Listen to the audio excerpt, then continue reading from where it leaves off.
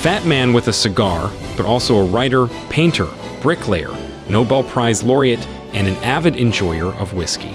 Such was Winston Churchill, Prime Minister of the UK during World War II. He loved animals and had a parrot named Charlie that cursed at Nazis. He was awarded the Nobel Prize for Literature in 1953 while being Prime Minister. He also painted more than 500 paintings throughout his life.